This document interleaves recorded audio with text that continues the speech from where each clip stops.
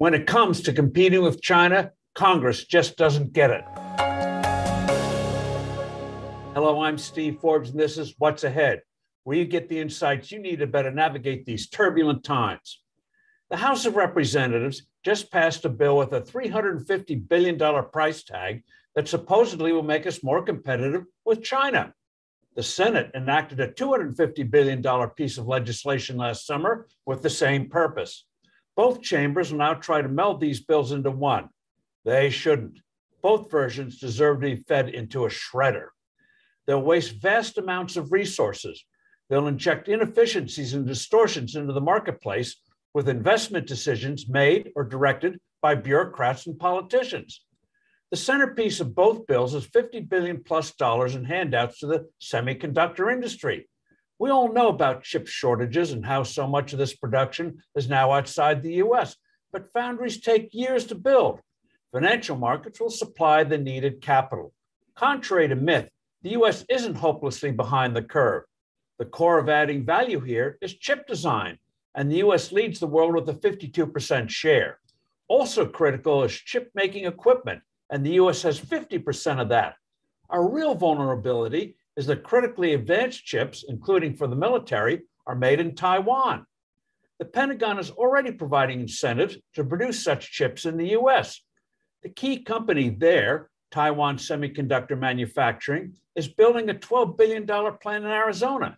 Intel has announced plans for investing over $40 billion for new facilities in Ohio, New Mexico, and Arizona. The real problem here is making sure Taiwan isn't conquered by Beijing. Doling out that $50 billion in subsidies will be riddled with politics. For example, Senate Majority Leader Chuck Schumer wants a piece of that boodle to go for upstate New York. Moreover, the House provides some $45 billion to the Commerce Department for, quote, critical goods, end of quote. Definition unstated, but supposedly to strengthen supply chains.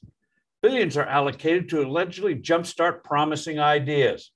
No imagination needed to realize what a political pork-feeding frenzy that kind of cash will set off. The House package is loaded with provisions on issues such as climate change. $8 billion, for instance, is slated to help developing countries go for cleaner sources of energy. Another $8 billion goes to the UN Green Climate Fund. The State Department would be tasked with creating a new diplomatic climate corps in our foreign service to push alternative energy policies on other countries. The Senate version has plenty of doozies of its own, such as a new bureaucracy called the Office of Manufacturing and Industrial Innovation Policy. That is not to be confused with the new Federal Strategy and Coordinating Council on Manufacturing and Industrial Innovation.